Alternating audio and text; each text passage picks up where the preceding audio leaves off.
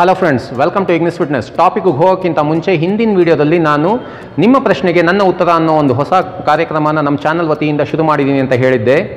ವ್ಯಾಯಾಮಕ್ಕೆ ಸಂಬಂಧಪಟ್ಟಿರುವಂಥದ್ದಾಗಲಿ ಇಲ್ಲ ಆಹಾರಕ್ಕೆ ಸಂಬಂಧಪಟ್ಟಿರುವಂಥದ್ದಾಗಲಿ ಯಾವುದೇ ರೀತಿಯಾದಂಥ ಸ್ಪೋರ್ಟ್ಸ್ ಪರ್ಸನ್ಸ್ ಆಗಿರ್ಬೋದು, ಈ ಸ್ಕ್ರೀನ್ ಮೇಲೆ ಕಾಣ್ತಾ ಇರುವಂಥ ವಾಟ್ಸಪ್ ಸಂಖ್ಯೆಗೆ ಪ್ರಶ್ನೆಗಳನ್ನ ಕಳಿಸ್ಕೊಡ್ಬೋದಾಗಿರುತ್ತೆ. 15 ದಿನಕ್ಕೆ ಒಮ್ಮೆ ಆ ಪ್ರಶ್ನೆಗಳಿಗೆ ಉತ್ತರ ಕೊಡುವಂಥ ಪ್ರಾಮಾಣಿಕ ಪ್ರಯತ್ನ ಪಡ್ತಾ ಇದ್ದೀನಿ ಅಂತ ಹೇಳ್ತಾ ಟಾಪಿಕ್ ಹೋಗೋಣ. ಇವತ್ತಿನ ಥಂಬ್ನೇಲ್ ನೋಡಿ ನೀವು ಅರ್ಥ ಮಾಡ್ಕೊಂಡಿದ್ರೆ ನಾನು ಇವತ್ತು ಯಾವ ವಿಷಯದ ಬಗ್ಗೆ ಮಾತಾಡ್ತಾ ಇದ್ದೀನಿ ಅಂತ. ಹೌದು, ಮಸಲ್ ಸೋರ್ನೆಸ್ ಆ್ಯಂಡ್ ರಿಕವರಿ. ಏನು ಸರ್ ಇದು ಮಸಲ್ ಸೋರ್ನೆಸ್ ಅಂತ ನೀವು ಕೇಳಿದ್ರೆ, ಮಸಲ್ ಸೋರ್ನೆಸ್ ಅನ್ನೋದು ಬೇರೆ ಏನೇನೂ ಅಲ್ಲ. ಯಾರು ಅವರ ಜೀವನದಲ್ಲಿ ಮೊದಲಿಗೆ ಎಕ್ಸಸೈಸ್ ಅಂತ ಶುರು ಮಾಡಿರ್ತಾರೆ, ಜಿಮ್ಮಿಗೆ ಬಂದೋ ಇಲ್ಲ ಪಾರ್ಕಲ್ಲೋ ಇಲ್ಲ ಅವ್ರ ಮನೆ ಮೇಲೆ ಟೆರೆಸಲ್ಲೋ ಮನೆಯಲ್ಲೋ ಎಲ್ಲ ಎಕ್ಸಸೈಸ್ ಶುರು ಮಾಡಿರೋ ಅಂಥವ್ರಿಗೆ ಮೊದಲನೇ ದಿನ ಏನೂ ಅನ್ಸೋದಿಲ್ಲ. ಹೋಗ್ತಾ ಹೋಗ್ತಾ ಅವ್ರು ಎಕ್ಸಸೈಸ್ ಮಾಡಿ ಒಂದು 5-6 ಅವರ್ 8 ಅವರ್ ಆದಮೇಲೆ ಅವ್ರಿಗೆ ತುಂಬಾ ಬಾಡಿ ಪೇನ್ ಶುರು ಆಗುವಂಥದ್ದು. ಈ ಬಾಡಿ ಪೇನ್ ಶುರು ಆಗೋದೇ ನಥಿಂಗ್ ಬಟ್ ಸೋರ್ನೆಸ್ ಅಂತ ನಾವು ಕರೆಯುವಂಥದ್ದು. ಇದು ಏನಕ್ಕಾಗುತ್ತೆ ಅಂದರೆ ಭಾಳಷ್ಟು ರೀಸನ್ಗಳಿದೆ. ಸಣ್ಣ ಪ್ರಮಾಣದಲ್ಲಿ ನಾನು ಹೇಳಬೇಕು ಅಂದರೆ ಸರಿಯಾದ ರೀತಿಯಾದಂಥ ಪೌಷ್ಟಿಕಾಂಶದ ಆಹಾರನ ತಗೊಳ್ತಾ ಇರೋದಿಲ್ಲ, ಸರಿಯಾದ ರೀತಿಯಲ್ಲಿ ರೆಸ್ಟ್ ತೊಗೊಳ್ತಾ ಇರೋದಿಲ್ಲ, ಅದೇ ರೀತಿ ಸರಿಯಾದ ಪ್ರಮಾಣದಲ್ಲಿ ನೀರೆಲ್ಲ ಕನ್ಸ್ಯೂಮ್ ಮಾಡ್ತಾ ಇರೋದಿಲ್ಲ. ಹಾಗಾಗಿ ಮಸಲ್ ಮೆಮೊರಿ ಅಂತ ಒಂದಿರುತ್ತೆ. ಆ ಮಸಲ್ ಮೆಮೊರಿಯಲ್ಲಿ ಅವ್ರು ಎಕ್ಸಸೈಸ್ ಮಾಡ್ತಾರೆ ಅನ್ನೋದು ಮಸಲ್ಗೆ ಗೊತ್ತೇ ಇರೋದಿಲ್ಲ. ಒಂದೇ ಸಲ ನಾವು ಎಕ್ಸಸೈಸ್ ಮಾಡಿದಾಗ ತುಂಬ ಪೇಯ್ನ್ ಬರೋ ಅಂಥದ್ದು. ಇದಕ್ಕೆ ನಾವು ಏನು ಮಾಡ್ತೀವಿ, ನಾವು ಡಾಕ್ಟ್ರ್ ಹತ್ರ ಹೋಗ್ತೀವಿ. ಡಾಕ್ಟ್ರ್ ಹತ್ರ ಹೋದಾಗ ಅವರು ಅದಕ್ಕೆ ಮೆಡಿಸನ್ ಕೊಡ್ತಾರೆ, ರೆಸ್ಟ್ ತೊಗೊಳಕ್ಕೆ ಹೇಳ್ತಾರೆ. ಒಂದು ವಾರ ತನಕ, ಒಂದು 5 ದಿನ, ಒಂದು 8 ದಿನ, ಒಂದು ವಾರ ತನಕ ಜಿಮ್ಗೆ ಹೋಗಬೇಡಿ, ಎಕ್ಸಸೈಸ್ ಮಾಡಬೇಡಿ ಅಂತ ಹೇಳ್ತಾರೆ. ಎಕ್ಸಸೈಸ್ ಮಾಡದೇ ಇದ್ದಾಗ ರಿಕವರ್ ಏನೋ ಆಗುತ್ತೆ, ಬಟ್ ಅವ್ರು ನೆಕ್ಸ್ಟು ರಿಕವರ್ ಆದಮೇಲೆ ಜಿಮ್ಮಿಗೆ ಬರಬೇಕು ಅಂದರೆ ಜಿಮ್ಮಿಗೆ ಬರೋವಂಥ ಮೂಡೇ ಇರೋದಿಲ್ಲ. ಯಾಕೆ ಅಂದರೆ ಅವ್ರಿಗೆ ಎಕ್ಸಸೈಸ್ ಮಾಡಿದಾಗ ಮತ್ತೆ ಪೇಯ್ನ್ ಬಂದುಬಿಡುತ್ತೆ ಅನ್ನೋ ಒಂದು ಫೀಲಿಂಗ್ ಬಂದುಬಿಟ್ಟಿರುತ್ತೆ. ಇದನ್ನೆಲ್ಲ ಹೇಗೆ ಅವಾಯ್ಡ್ ಮಾಡೋದು, ಸಿಂಪಲ್ಲಾಗಿ ಮನೇಲಿ ಹೇಗೆ ಅವಾಯ್ಡ್ ಮಾಡೋದು ಅನ್ನೋದಕ್ಕಾಗಿ ಈ ವಿಡಿಯೋನ ನಿಮ್ಮ ಮುಂದೆ ತರ್ತಾ ಇರೋವಂಥದ್ದು. ಈ ವಿಡಿಯೋನ ಕಡೆ ತನಕ ನೋಡ್ತಾ ಬನ್ನಿ. ಬಹಳಷ್ಟು ಇನ್ಫಾರ್ಮೇಷನ್ನ ಶೇರ್ ಮಾಡ್ತಾ ಇದ್ದೀನಿ ಅಂತ ಹೇಳ್ತಾ, ಯಾರ್ಯಾರು ನಮ್ಮ ಚಾನಲ್ನ ಸಬ್ಸ್ಕ್ರೈಬ್ ಮಾಡ್ಕೊಂಡಿದ್ದಾರೆ ಅವ್ರಿಗೆಲ್ಲ ಧನ್ಯವಾದಗಳು. ಯಾರ್ಯಾರು ಮಾಡ್ಕೊಂಡಿಲ್ಲ ದಯವಿಟ್ಟು ಮಾಡ್ಕೊಳ್ಳಿ ಅಂತ ರಿಕ್ವೆಸ್ಟ್ ಮಾಡ್ತಾ ಇದ್ದೀನಿ. ಜೊತೆಲಿರುವಂಥ ಬೆಲ್ ಐಕನ್ನ ಪ್ರೆಸ್ ಮಾಡ್ಕೊಳ್ಳಿ. ಸೊ ನಾನು ಇಂಥ ವೀಡಿಯೋಸ್ನ ಅಪ್ಲೋಡ್ ಮಾಡಿದಾಗ ನಿಮ್ಮ ನೋಟಿಫಿಕೇಷನಲ್ಲಿ ಬೇಗ ಸಿಗುತ್ತೆ ಅಂತ ಹೇಳ್ತಾ ಟಾಪಿಕ್ ಹೋಗೋಣ. ಸರಿ, ಈ ಎಕ್ಸಸೈಸ್ ಮಾಡೋದ್ರಿಂದ ಯಾಕೆ ಸರ್ ಅದು ಪರ್ಟಿಕ್ಯುಲರಾಗಿ ಪೇಯ್ನ್ ಬರುತ್ತೆ ಅಂತ ನೀವು ಕೇಳಿದ್ರೆ, ಇವಾಗ ನಾನು ಬೈಸೆಪ್ಸ್ ಮಾಡ್ತಾ ಇದ್ದೀನಿ ಅಂತ ಇಟ್ಕೊಳ್ಳೋಣ, ಇಲ್ಲ ಹೊಸಬ್ರು ಯಾರೋ ಜಿಮ್ಮಿಗೆ ಬಂದು ಎಕ್ಸಸೈಸ್ ಮಾಡಿರ್ತಾರೆ ಅಂತ ಇಟ್ಕೊಳ್ಳೋಣ. ಏನಾಗಿರುತ್ತೆ, ಮಸಲ್ ಫೈಬರ್ಸಲ್ಲಿ ಸ್ಲಿಟ್ ಆಗಿರುತ್ತೆ, ಅಂದರೆ ಫುಲ್ ಕಟ್ ಆಗಲ್ಲ, ಒಂದು ಸುಮ್ಮನೆ ಚಾಪ್ ಆಗಿರುತ್ತೆ, ಅದು ಚಾಪ್ ಆಗಿರುತ್ತೆ. ಆ ಚಾಪ್ ಆಗೋದ್ರಿಂದಾಗಿ ಆ ಪೇಯ್ನ್ ಬರೋವಂಥದ್ದು.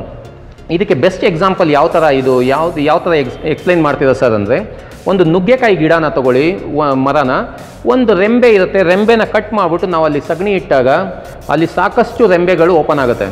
ಅದು ಯಾಕಾಗುತ್ತೆ, ನ್ಯೂಟ್ರಿಷಿಯಸ್ ಸತ್ವಾಂಶ, ನಾವೇನು ಸಗಣಿಲಿರುವಂಥ ಸತ್ವಾಂಶ ಗೊಬ್ಬರ ಏನಿರುತ್ತೆ ಅದಕ್ಕೆ ಬಿದ್ದಾಗ ಅಲ್ಲಿಂದ ಭಾಳಷ್ಟು ರೆಂಬೆಗಳು ಒಡ್ಕೊಳ್ಳೋವಂಥದ್ದು. ಅದೇ ರೀತಿ ಮಾಂಸಖಂಡಗಳಲ್ಲಿ ಏನಾಗಿರುತ್ತೆ, ನಾವು ಯಾವ ಪರ್ಟಿಕ್ಯುಲರ್ ವ್ಯಾಯಾಮನ ಮಾಡಿರ್ತೀವಿ ಆ ಪರ್ಟಿಕ್ಯುಲರ್ ವ್ಯಾಯಾಮ ಮಾಡಿದಂಥ ಮಾಂಸಖಂಡಗಳಲ್ಲಿ ಮಸಲ್ ಫೈಬರ್ಸ್ ಏನಿರುತ್ತೆ, ಅದು ಮಸಲ್ ಫೈಬರ್ ಲೈಟಾಗಿ ಕಟ್ ಆಗಿರುತ್ತೆ. ನಾವು ತಗೊಳ್ಳೋವಂಥ ಮ್ಯಾಕ್ರೋನ್ಯೂಟ್ರಿಯೆಂಟ್ಸ್, ಮೈಕ್ರೋನ್ಯೂಟ್ರಿಯೆಂಟ್ಸ್ ಅಂದರೆ ಕಾರ್ಬೋಹೈಡ್ರೇಟ್ ಆಗಿರ್ಬೋದು, ಪ್ರೋಟೀನ್ ಆಗಿರ್ಬೋದು, ಇಲ್ಲಾಂದರೆ ಫ್ಯಾಟ್ ಆಗಿರ್ಬೋದು, ಅದೇ ರೀತಿ ಮಲ್ಟಿವಿಟಮಿನ್ಸ್, ಮಲ್ಟಿಮಿನರಲ್ಸ್ ಏನು ನಾವು ಕರೆಕ್ಟ್ ಪ್ರಮಾಣದಲ್ಲಿ ನಾವು ತೊಗೊಂಡಾಗ ಪರ್ಟಿಕ್ಯುಲರ್ ಅದು ಏನು ಕಟ್ ಆಗಿರುತ್ತೆ ಅದನ್ನು ರಿಪೇರ್ ಮಾಡಿಕೊಂಡು ಅಲ್ಲಿಂದ ಇನ್ನೊಂದು ಮಸಲ್ ಫೈಬರ್ ಬೆಳೆಯೋದಕ್ಕೆ ಸಹಾಯ ಮಾಡಿಕೊಡುತ್ತೆ. ಹಾಗಾಗಿ ನಾವು ತಿನ್ನೋ ಅಂಥ ಆಹಾರ ಸತ್ವಾಂಶ ಉಳ್ಳದ್ದು, ಪೌಷ್ಟಿಕಾಂಶ ಉಳ್ಳದ್ದು ಆಗಿರಬೇಕಾಗುತ್ತೆ. ಹಾಗಾದರೆ ಈ ಸೋರ್ನೆಸ್ ಆಗೋದ್ರಿಂದ ಏನೇನು ಪ್ರಾಬ್ಲಮ್ಸ್ ಎಲ್ಲ ಆಗ್ಬೋದು ಸರ್ ಅಂತ ನೀವು ಕೇಳಿದ್ರೆ, ಮೊದಲಿಗೆ ಡೈಲಿ ರೊಟೀನ್ ಆ್ಯಕ್ಟಿವಿಟೀಸ್ ಸ್ಲೋ ಆಗುವಂಥದ್ದು.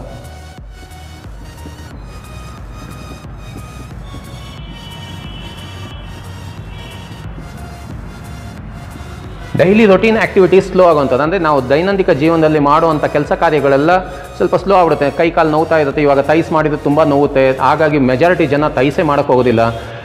ಅದನ್ನು ಬಲವಂತವಾಗಿ ತೈಸ್ ಮಾಡಿದ ದಿನ ಅದು ನೆಕ್ಸ್ಟ್ ದಿನ ತುಂಬ ಪೇಯ್ನ್ ಇರೋದ್ರಿಂದಾಗಿ ಅವ್ರ ಡೈಲಿ ರೊಟೀನ್ ಆ್ಯಕ್ಟಿವಿಟೀಸ್ ಎಲ್ಲ ಹಾಳಾಗೋವಂಥದ್ದು. ಇನ್ನು ಎರಡನೇ ಪಾಯಿಂಟಲ್ಲಿ ಇಂಟೆನ್ಸ್ ಎಕ್ಸಸೈಸ್ ಮಾಡೋಕ್ಕಾಗೋದಿಲ್ಲ. ಏನಿದು ಇಂಟೆನ್ಸ್ ಎಕ್ಸಸೈಸ್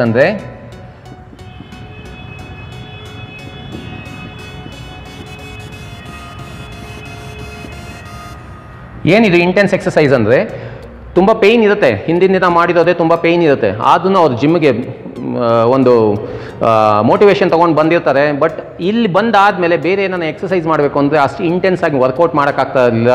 ಯಾಕೆಂದರೆ ಹಿಂದಿನ ದಿನದ ವರ್ಕೌಟ್ ಮಾಡಿರೋ ಬಾಡಿ ಪೇಯ್ನೇ ಜಾಸ್ತಿ ಇರೋದ್ರಿಂದಾಗಿ. ಇನ್ನು 3ನೇ ಪಾಯಿಂಟ್ ಏನಾಗಿರ್ಬೋದು ಅಂತ ನೋಡಿದ್ರೆ, ಸಾಕಷ್ಟು ಪಾಯಿಂಟ್ಸ್ ಇದೆ, ನಾನು ಇಲ್ಲಿ ಸುಮ್ಮನೆ ತುಂಬ ಮೇಯ್ನ್ ಇಂಪಾರ್ಟೆಂಟ್ ಆಗಿರೋವಂಥದ್ದನ್ನ ನಾನು ಹೇಳ್ತಾ ಇರೋವಂಥದ್ದು, ರೆಸ್ಟ್ಲೆಸ್ನೆಸ್.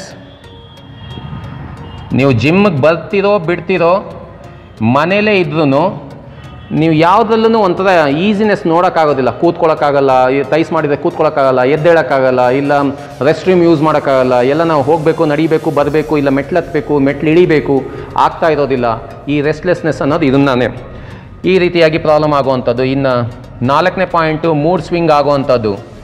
ನೀವು ನೋಡಿರ್ಬೋದು, ನೀವು ವರ್ಕೌಟ್ ಮಾಡಿರ್ತೀರ, ವರ್ಕೌಟ್ ಮಾಡಿಬಿಟ್ಟು ನಿಮ್ಮ ಫ್ರೆಂಡ್ಸ್ ಜೊತೆ ಎಲ್ಲ ನಾವು ಹೊರಗಡೆ ಹೋದಾಗ ನಿಮ್ಗೆ ಸರಿಯಾಗಿ ನಡೆಯೋಕ್ಕಾಗ್ತಾ ಇಲ್ಲ, ಇಲ್ಲ ಬಾಡಿ ಪೇಯ್ನಿಂದ ಅಷ್ಟು ಫ್ರೀಯಾಗಿ ಮೂಮೆಂಟ್ ಕೊಡೋಕ್ಕಾಗ್ತಾ ಇಲ್ಲ ನಿಮ್ಮ ಬಾಡಿನ.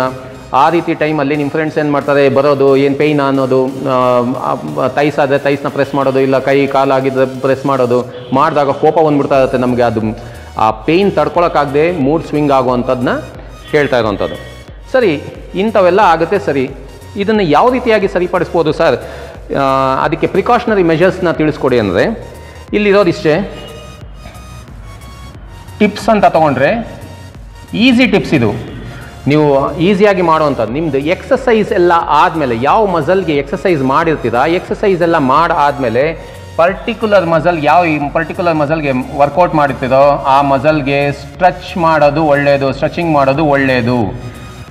ಇವಾಗ ಬೈಸೆಪ್ಸ್ ಮಾಡಿದರೆ ಬೈಸೆಪ್ಸ್ನ ಸ್ಟ್ರೆಚ್ ಮಾಡಬೇಕಾಗುತ್ತೆ, ಟೈಸ್ ಮಾಡಿದರೆ ಟೈಸ್ನ ಸ್ಟ್ರೆಚ್ ಮಾಡಬೇಕಾಗುತ್ತೆ. ಪರ್ಟಿಕ್ಯುಲರ್ ಮಸಲ್ನ ಸ್ಟ್ರೆಚ್ ಮಾಡಿದಾಗ ನಿಮಗೆ ಈ ಥರ ಮಸಲ್ ಸೋರ್ನೆಸ್ನ ಅವಾಯ್ಡ್ ಮಾಡೋದಕ್ಕೆ ಬಹಳಷ್ಟು ಈಸಿ ಆಗುತ್ತೆ ಅಂತಲೇ ಹೇಳ್ಬೋದು. ಹಾಗಾದರೆ ಇದು ಎಷ್ಟು ನಿಮಿಷ ಮಾಡಿದ್ರೆ ಒಳ್ಳೆಯದು ಸರ್ ಅಂತ ನೀವು ಕೇಳಿದ್ರೆ 30 ರಿಂದ 45 ಸೆಕೆಂಡ್ ಪ್ರತಿಯೊಂದು ಸ್ಟ್ರೆಚ್ಚನ್ನು, ಪ್ರತಿಯೊಂದು ವೇರಿಯೇಷನ್ ಸ್ಟ್ರೆಚ್ಚನ್ನು ನೀವು 30 ರಿಂದ 45 ಸೆಕೆಂಡ್ ತನಕ ಸ್ಟ್ರೆಚ್ ಮಾಡಿ ಹಿಡಿದಿಟ್ಕೊಂಡು ನಿಂತ್ಕೋಬೇಕಾಗತ್ತೆ. ಸರಿ, ಇನ್ನು ಎರಡನೇದಲ್ಲಿ ಯಾವ ಥರ ಮಾಡ್ಕೋಬೋದು ಅಂತ ನೋಡೋದಾಯಿತು ಅಂದರೆ ಫೋಮ್ ರೋಲರ್ ಅಂತ ನೀವು ಕೇಳಿರ್ಬೋದು. ಈ ಫೋಮ್ ರೋಲರ್ನ ಯೂಸ್ ಮಾಡಿದ್ರೆ ಒಳ್ಳೆಯದು. ಫೋಮ್ ರೋಲಿಂಗ್ನ ಯೂಸ್ ಮಾಡಿದ್ರೆ ಬಹಳಷ್ಟು ಒಳ್ಳೆಯದು. ಫೋಮ್ ರೋಲಿಂಗ್ ಹೆಂಗಿರುತ್ತೆ ಅಂದರೆ, ಒಂದು ನಿಮ್ಮ ಸ್ಕ್ರೀನ್ ಮೇಲೆ ಕಾಣ್ತಾ ಇರುತ್ತೆ ನೋಡಿ, ಒಂದು ರೋಲರ್ ಥರ ಇರುತ್ತೆ. ಯಾವ ಪರ್ಟಿಕ್ಯುಲರ್ ಬಾಡಿ ಪಾರ್ಟ್ ನೋವ್ತಾ ಇರುತ್ತೆ ಆ ಪರ್ಟಿಕ್ಯುಲರ್ ಬಾಡಿ ಪಾರ್ಟ್ನ ಆ ರೋಲರ್ ಮೇಲೆ ಇಟ್ಟು ರೋಲ್ ಮಾಡಬೇಕಾಗತ್ತೆ. ಈ ಥರನೂ ಮಾಡ್ಬೋದು. ಎಲ್ಲ ಜಿಮ್ಗಳಲ್ಲೂ ಫೋಮ್ ರೋಲರ್ಸ್ ಇರುತ್ತೆ, ಅದನ್ನು ಯೂಸ್ ಮಾಡ್ಬೋದು. ಎಷ್ಟು ನಿಮಿಷ ಮಾಡಬೇಕಾಗುತ್ತೆ ಸರ್ ಅಂದರೆ, ಫುಲ್ ಬಾಡಿನೇ ನಾನು ಮಾಡ್ತೀನಿ ಸರ್ ಅಂದರೆ ಒಂದು 15 ನಿಮಿಷ ತನಕ ನೀವು ಫೋಮ್ ರೋಲರ್ನ ಯೂಸ್ ಮಾಡ್ಬೋದಾಗಿರುತ್ತೆ. ಇನ್ನು ಮೂರನೇ ಥರದಲ್ಲಿ ಯಾವ ಥರ ಅವಾಯ್ಡ್ ಮಾಡ್ಬೋದು ಸರ್ ಅಂದರೆ ಐಸ್ ಬಾತ್ ಇಲ್ಲ cold Baat. Ice Baat R cold Baat.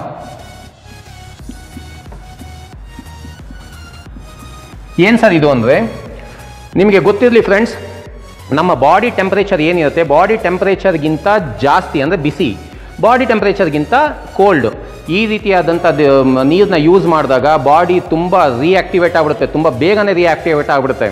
ಹಾಗಾಗಿ ಐಸ್ ಬಾತ್ ಅಂದರೆ ಐಸ್ ಟಬ್ಬಲ್ಲಿ ನೀರು ತುಂಬಿಸ್ಬಿಟ್ಟು ಅದರಲ್ಲಿ ಐಸ್ನ ಹಾಕಿ ಅದರಲ್ಲಿ ನೀವು ಕೂತಿರೋವಂಥದ್ದು. ಇಲ್ಲ ನನಗೆ ಐಸ್ ಎಲ್ಲ ನನಗೆ ಪ್ರೊವೈಡ್ ಮಾಡೋಕ್ಕಾಗೋದಿಲ್ಲ ಸರ್, ನನ್ನ ಕೈಯಲ್ಲಿ ಆಗೋದಿಲ್ಲ, ನನಗೆ ಅಷ್ಟಕ್ಕೆಲ್ಲ ಅಫೋರ್ಡಬಲ್ ಆಗೋದಿಲ್ಲ ಅಂದರೆ ಕೋಲ್ಡ್ ವಾಟರ್ ಬಾತ್ನ ತೊಗೊಳ್ಳೋದನ್ನು ಒಳ್ಳೆಯದು.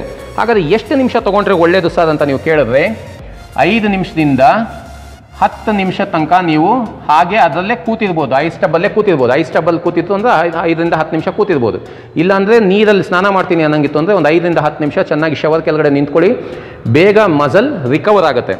ಇನ್ನು 4ನೇ ಪಾಯಿಂಟಲ್ಲಿ ಯಾವ ಥರ ಆಗುತ್ತೆ ಸರ್, ಯಾವುದು ಯೂಸ್ ಆಗುತ್ತೆ ಅಂದರೆ ಈಟಿಂಗ್. ನಾನು ಆಗಲೇ ಹೇಳ್ದಂಗೆ ಸತ್ವಾಂಶ, ನಮ್ಮ ಆಹಾರದಲ್ಲಿರುವಂಥ ಮ್ಯಾಕ್ರೋ ನ್ಯೂಟ್ರಿಯೆಂಟ್ಸ್, ಮ್ಯಾಕ್ರೋಸ್ ಆಗಿರ್ಬೋದು ಅಥವಾ ಮೈಕ್ರೋಸ್ ಆಗಿರ್ಬೋದು, ಇದನ್ನು ನೀವು ಚೆನ್ನಾಗಿ ತೊಗೊಂಡ್ರೆ ನಿಮಗೆ ಮಸಲ್ ರಿಕವರಿ ಆಗುತ್ತೆ. ಏನಕ್ಕೆ ಸರ್ ಅದು ತೊಗೊಳ್ಳೋದು ಅಂದರೆ, ನಿಮಗೆ ಗೊತ್ತಿರಲಿ, ಅಮೈನೋ ಆ್ಯಸಿಡ್ಸ್ ಬಗ್ಗೆ ನಾನು ನಿಮಗೆ ಮುಂಚೆನೇ ಒಂದು ವೀಡಿಯೋ ಮಾಡಿ ತಿಳಿಸಿದ್ದೆ. ಅಮೈನೋ ಆ್ಯಸಿಡ್ಸ್ ಬಂದ್ಬಿಟ್ಟು ಬಿಲ್ಡಿಂಗ್ ಬ್ಲಾಕ್ಸ್ ಆಫ್ ಮಸಲ್ ಅಂತಲೇ ಹೇಳ್ಬೋದು. ಅಮೈನೋ ಆ್ಯಸಿಡ್ಸ್ ಪ್ರಮಾಣ ಚೆನ್ನಾಗಿತ್ತು ಅಂದರೆ, ಪ್ರೋಟೀನಲ್ಲಿ ಅಮೈನೋ ಆ್ಯಸಿಡ್ಸ್ ಪ್ರಮಾಣ ಚೆನ್ನಾಗಿತ್ತು ಅಂದರೆ ನಿಮಗೆ ಮಸಲ್ ಸೋರ್ನೆಸ್ನ ಅವಾಯ್ಡ್ ಮಾಡೋದಕ್ಕೆ ಈಸಿ ಆಗುತ್ತೆ ಅಂತಲೇ ಹೇಳ್ಬೋದು.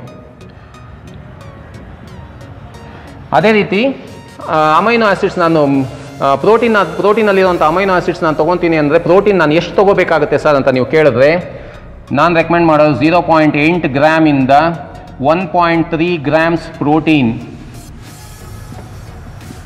ತಗೋಬೋದು ಒಂದು ದಿನಕ್ಕೆ. ಸರಿ, ಹಾಗಾದರೆ 5ನೇ ಪಾಯಿಂಟ್ ಏನು ಕೊಡ್ತೀರಾ ಸರ್, ಇನ್ನು ಬೇರೆ ಏನಾದ್ರು ಪಾಯಿಂಟ್ಸ್ ಇದೆ ಹೇಳಿ ಅಂದರೆ, ಗುಡ್ ಫ್ಯಾಟ್ ತೊಗೋಬೇಕಾಗತ್ತೆ. ಇದನ್ನು ನಾನು ಅಂಡರ್ಲೈನ್ ಮಾಡ್ತಾ ಇದ್ದೀನಿ. ಫ್ಯಾಟ್ನ ನೀವು ಅವಾಯ್ಡ್ ಮಾಡ್ತೀರಾ, ಅವಾಯ್ಡ್ ಮಾಡಬಾರ್ದು ಅನ್ನೋದಕ್ಕಾಗಿ ನಾನು ಇದನ್ನು ಅಂಡರ್ಲೈನ್ ಮಾಡಿ ಹೇಳ್ತಾ ಇರೋವಂಥದ್ದು. ಗುಡ್ ಫ್ಯಾಟಲ್ಲಿ ಯಾವ್ದು ಸರ್ ಅಂದರೆ ಒಮೆಗಾ 3, ಅದ್ರ ಜೊತೆಗೆ DHA, EPA ಮತ್ತು ALA ಅಂದರೆ ಏನು ಸರ್ ಅಂತ ಕೇಳಿದ್ರೆ ಆಲ್ಫಾ ಲೈಪೋಲಿಕ್ ಆ್ಯಸಿಡ್ ಅಂತ ಹೇಳ್ತೀವಿ. ಇದು ಎಲ್ಲಿ ಸಿಗುತ್ತೆ ಸರ್ ಅಂತ ಕೇಳಿದ್ರೆ ನೀವು ಯಾವುದೇ ಪ್ರಾಣಿದಾಗಿರೋವಂಥ ಚಿಕನ್ ಆಗಿರ್ಬೋದು ಇಲ್ಲ ಆಗಿರೋವಂಥದ್ದು ಹಾರ್ಟಲ್ಲಿ ಮತ್ತು ಲಿವರಲ್ಲಿ ಈ ALA ಅನ್ನೋದು ಭಾಳಷ್ಟು ಜಾಸ್ತಿ ಪ್ರಮಾಣದಲ್ಲಿ ಸಿಗೋವಂಥದ್ದು. ಈ DHA EPA ಅನ್ನೋದು ನಾನು ಮುಂಚೆನೇ ಹೇಳಿದ್ದೀನಿ ಫಿಶ್ ಆಯಿಲಲ್ಲಿ ಸಿಗೋವಂಥದ್ದಾಗಿರುತ್ತೆ. ಇದು ಎರಡರಿಂದ 300 mg ಇರಬೇಕಾಗತ್ತೆ. ಈ ಪ್ರಮಾಣದಲ್ಲಿ ನೀವು ತೊಗೊಂಡ್ರೆ ಸಾಕು ಒಮೆಗಾ 3ಯಲ್ಲಿ ಇರೋವಂಥದ್ದು.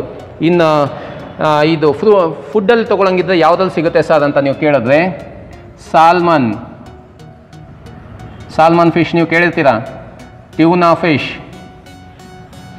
ಅದೇ ರೀತಿ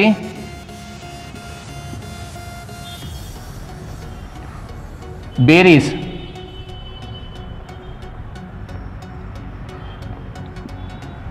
ಫ್ಲ್ಯಾಕ್ಸ್ ಸೀಡ್ಸ್, ಫ್ಲ್ಯಾಕ್ಸ್ ಸೀಡ್ಸ್ ಇದರಲ್ಲಿ ಜಾಸ್ತಿ ಸಿಗೋವಂಥದ್ದು. ಇನ್ನು ಬೇರೆ ಏನಾದ್ರು ಪಾಯಿಂಟ್ಸ್ ಇದೆಯಾ ಸರ್ ಅಂತ ನೀವು ಕೇಳಿದ್ರೆ ಪೈನಾಪಲ್, ಫ್ರೂಟ್ಸಲ್ಲಿ ಆಯಿತು ಅಂದರೆ ಯಥೇಚ್ಛವಾಗಿ ಪೈನಾಪಲ್ನ ತಿನ್ಬೋದು. ಪೈನಾಪಲಲ್ಲಿ ಏನಿರುತ್ತೆ ಸರ್, ಆ ಥರದ್ದು ಏನಿರುತ್ತೆ ನಮಗೆ ಪೇಯ್ನ್ ತೆಗೆಯೋವಂಥದ್ದು ಏನಿರುತ್ತೆ ಅಂತ ನೀವು ಕೇಳಿದ್ರೆ ಪೈನಾಪಲಲ್ಲಿ ಬ್ರಮೋಲಿನ್ ಅನ್ನೋ ಒಂದು ಕಂಟೆಂಟ್ ಇರುತ್ತೆ. ಆ ಬ್ರಮೋಲಿನ್ ಅನ್ನೋ ಕಂಟೆಂಟಿಂದಾಗಿ ಬ್ರಮೋಲಿನ್ is nothing but pain killer. ನಾವು ಏನು ಪ್ಯಾರಾಸಿಟಮಾಲ್ ಅಂತೀವಿ ಅದೇನೇ ಅದು. ಆ ಬ್ರಮೋಲಿನ್ ಇರೋದ್ರಿಂದಾಗಿ ನಮಗೆ ಪೇಯ್ನ ಕಮ್ಮಿ ಮಾಡೋದಕ್ಕೆ ಬಹಳಷ್ಟು ಸಹಾಯ ಮಾಡುತ್ತೆ ಅಂತಲೇ ಹೇಳ್ಬೋದು. ಅದೇ ರೀತಿ ಬೇರೀಸ್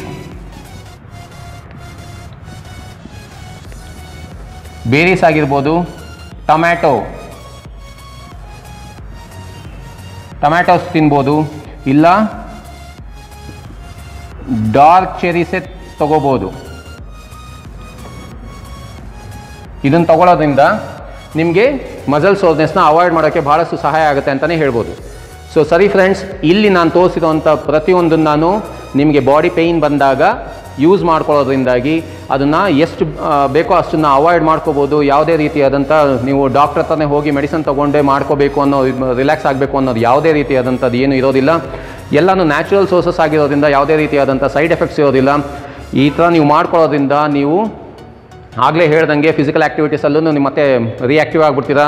ಜಿಮ್ಮಿಗೆ ಬಂದಾಗ ಮತ್ತೆ ಹೈ ಇಂಟೆನ್ಸಿಟಿ ವರ್ಕೌಟ್ ಮಾಡೋಕ್ಕೆ ಈಸಿ ಆಗುತ್ತೆ ಅಂತ ಹೇಳ್ತಾ ಈ ವಿಡಿಯೋನ ಇಲ್ಲಿಗೆ ಮುಗಿಸ್ತಾ ಇದ್ದೀನಿ.